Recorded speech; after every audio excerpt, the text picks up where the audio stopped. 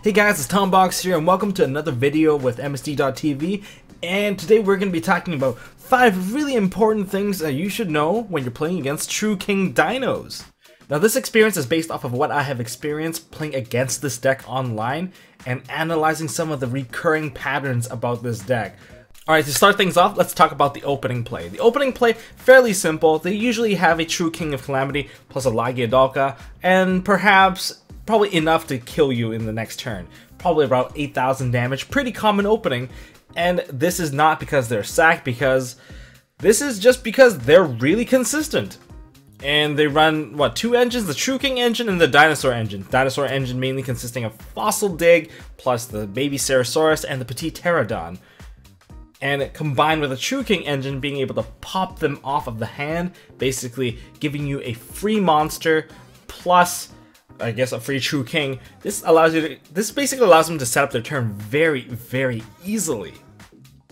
So now they have the True King monster onto the field. How are they going to get their True King of Calamity, the rank 9? Well, they basically go into a Denlong by synchroing with the Jirac YOLO, and from that, Denlong will mill out a True King monster, pushing him to level 9, and then that gives him the level 9. Now, while you are also popping off your Ceratosaurus and all your other monsters, you are fetching out level 4 dinosaurs, or you can fetch out level higher dinosaurs. Usually not the case, but if you go into the Oviraptor will give you a search for the Miscellaneousaurus or other dinosaurs. Basically, you can search your entire deck, and that's why they're so consistent. So if your opponent opens really well against you, it's not because they're a sack, it's just that this deck does hold a lot of consistency, and we'll just have to live with it. So what happens in these kinds of opening is basically you're going back to the unbreakable board situation. With a Lagia and a True King, you're basically shut out of all your monster effects, which really sucks. Honestly, it's like the HP Lovecraft monster. What was it? It's Azathoth, the outer entity Azathoth. You're just shut out from activating your monster effects for the entire turn. That blows. And as for the Lagia side, you are shut out from using your spells and traps or even your normal summon. So bear in mind that does hurt. So let's fetch our Kaijus to fight this board, because if you don't have traps or Kaijus, you're pretty screwed. Number 2 thing that you should know is Miscellaneousaurus is a pain in the ass to deal with. This monster is the recurgence of the deck, the recovery, the protection, and also it's a beat stick. It's an 1800 beat stick. It's searchable too, which is quite imaginably one of the best things about this deck. And without this card, I don't think the deck would be anywhere as good as it is right now. Now, what does it do? It's an 1800 beat stick by base, but the hand trap effect is for the rest of the main phase. For the rest of this main phase, your dinosaurs are unaffected by your opponent's card effects. That's huge. You basically play the entire main phase unhindered. Now, bear in mind, I am saying main phase, this main phase. If they go to battle phase, go to the next main phase, that does not apply anymore. And that's actually one thing that has been confusing a lot of players. They actually think this is like the all-powerful hand trap. They activate this during battle phase. That's not how it works. It's only during the main phase, okay? But aside from the main phase point there, one key thing to bear in mind is that this card can summon out more monsters and recover more monsters. By banishing itself in one dinosaur, well, you get yourself, what, a Baby Ceratosaurus. You get yourself like a Petit Pterodon. You are able to fetch yourself anything out of the deck, and once you go into the Oviraptor, you basically get to search another copy of this card. So the recycling factor of this deck is very insane. And not to mention that all these monsters have very strong bodies, so you're usually facing like lethal damage pretty easily, maybe about 2-3 hits, or maybe if you get surprise hit by a Tyranno Infinity, you could get just one-shotted right away. If your opponent clears your entire back row by baiting it with a lot of other big monsters, and they've been banishing a lot of dinosaurs out of the graveyard, and all of a sudden they go like Miscellaneousaurus, banish 4 cards. Miscellaneousaurus banish 4 is automatically a 4k Tyranno Infinity, and that's scary. But if you do it even later, it could push like a 10k Tyranno Infinity, and then if they attack through you, you're basically dead. So they've got a surprising recovery, and they can even counter you with a surprise Tyranno Infinity. That's really scary. So body-wise, really big stuff. So the third thing that you should know about this deck is that it is extremely aggressive. They don't run very many traps, but that's besides the point. Most of these monsters have over 2,000 attack. From the True King side of things, they have what? Lithosagem, that's like a 2,500 beater. They have, of course, the fire one as well, another huge beater. Just a bunch of big beaters that are going to kill you. And even on the level 4 side, you have a bunch of 18 beat sticks and Ultimate Conductor Tyranno Infinity.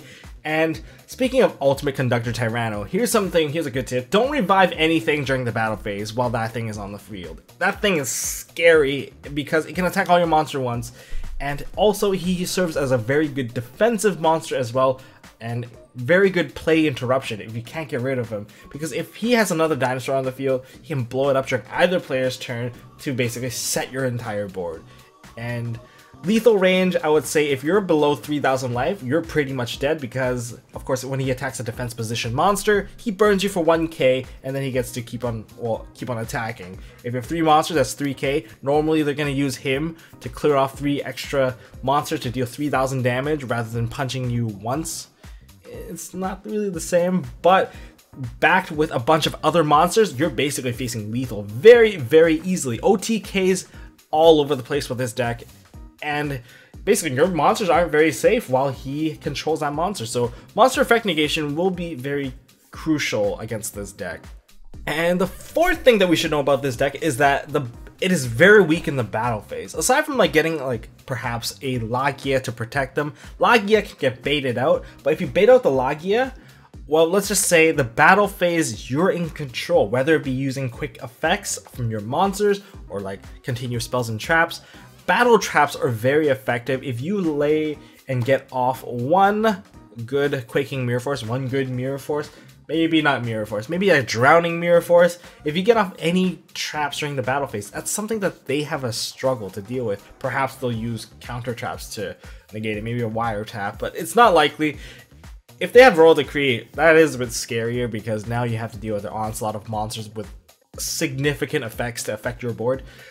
The thing is, they are very weak. They cannot use Miscellaneous Saurus during the battle phase, because that's only a main phase thing. Again, main phase is why I still think the card is balanced. If that card could have been activated during any phase, it would have been busted, super busted. It's like, oh yeah, I can do anything I want and my opponent can't stop me.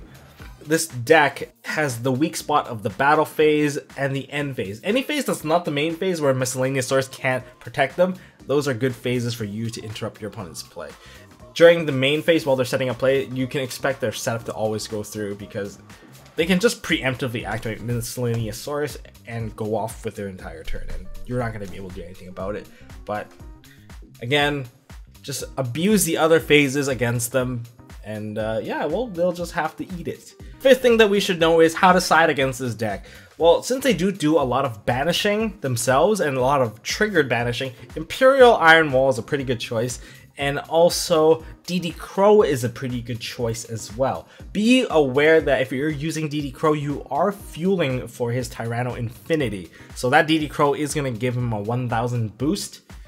But if you crow away the Miscellaneous Saurus, that's not too bad because they lose a bit of recovery, but you have to do it before they activate because he does have a cost to banish himself, I believe. Now, other things that you can side would be like traps and kaijus, and don't be afraid of using stuff like Raigeki. If your opponent sets up their board with like a Lagia plus like a True King, bait out the Lagia with something, and then you can like Raigeki the board. It's fairly simple because they cannot use Miscellaneous Saurus to protect it. It's not a dinosaur.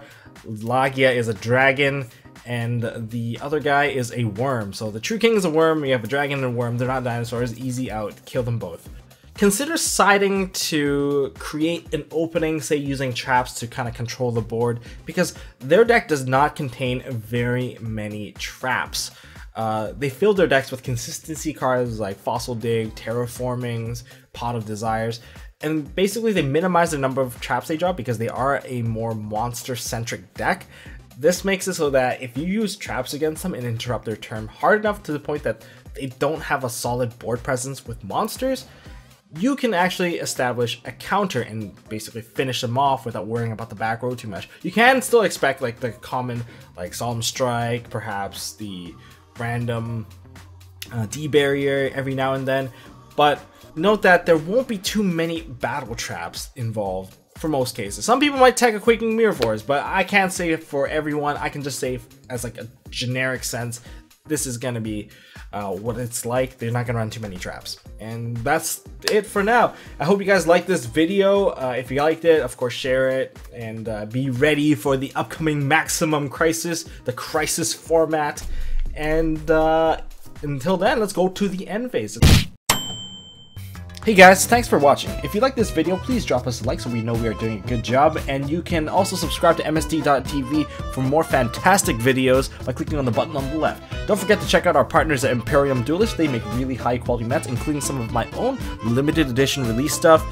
And if you want to check out one of our past videos, click here on the right. As always, don't forget to hold on to your MST.TV, and I'll see you next time.